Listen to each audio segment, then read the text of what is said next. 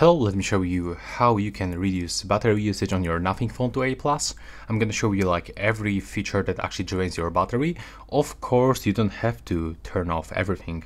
If you are using something, just stay with the settings, but most of them will actually improve your battery life. So first of all, let's start by removing this Google screen. Click and hold on the empty space in the home screen, then go to the home settings, and when you are here, unselect this one, swipe to access to the Google application, and now as you can see it's not available anymore. Now let's go into settings, and when you are here, let's start from some basic stuff. Go into the apps and basically remove any application that you are not using. Of course, this is the brand new phone with all of this, base Android applications. But if you are not using this one, you can just simply get rid of it and do this with every application. And right now, go into the application that's sending you a lot of notifications. If you have this application, let's say that, for example, YouTube, send me a lot of notifications. I'm not using YouTube often. Be sure that you actually switch off this YouTube notifications or the specific notifications that you want to receive. Next, you can also go into the app battery usage, and as you can see right here, you can get restricted. And what it does basically, it actually restricts the battery usage while in the background, and app might not work as expected. So for example, it will not send notifications, but also it's not gonna use the mobile data in the background. And when you are here, of course, you can also go into the mobile data and the Wi-Fi, and we can get rid of this enable usage of mobile data in background. So we can actually restrict background mobile data usage for any application. And when you did it, you can simply go back. And right now, go back again, and you will have to go into sound and vibration. Right now, go into the vibration settings, and if you are not using, the vibration for calls or notifications, or for example, the touch feedback, especially the touch feedback, just simply turn it off. And the same with this other settings, like for example, the screenshot sound, charging sounds, screen locking sound, and the DL pad tones.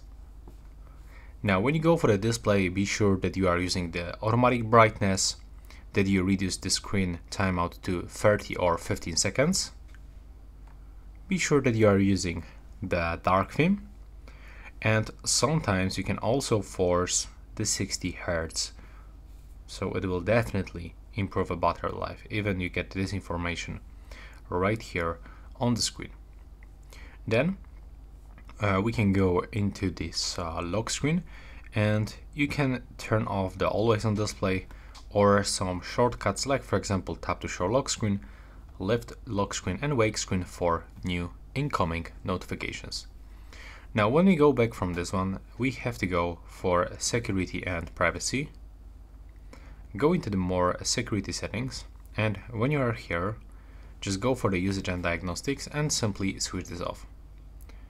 When you are here, you will have to go back again, and now we have to go for location. Go into the location services and be sure that you switch off the Bluetooth and Wi-Fi scanning. And also, if you are not using location right now, just simply remember to turn it off. If you are gonna go outside and you are gonna use your location, Google Maps, then simply turn it on back. Then go for Google,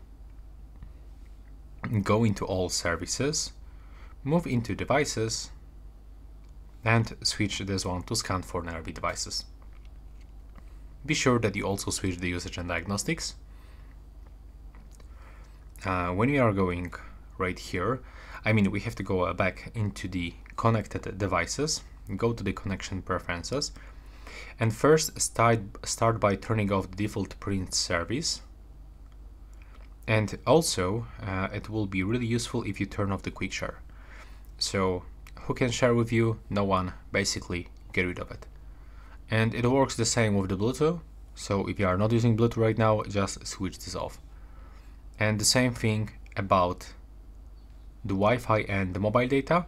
So if you are connected to the mobile data outside, then be sure that you switch off this Wi-Fi.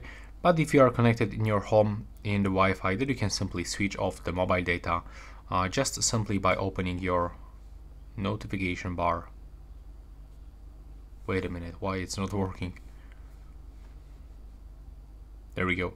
So right here you can simply switch off the Wi-Fi or the mobile data, depends of your preferences. And also you can remove glyphs.